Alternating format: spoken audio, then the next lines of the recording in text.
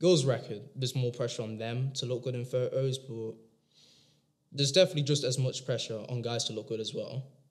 I mean, yeah, I guess it's a different kind of pressure. Like, for girls, it's all about, wearing makeup. Whereas for me, it's all about, eating well, working out, and looking good.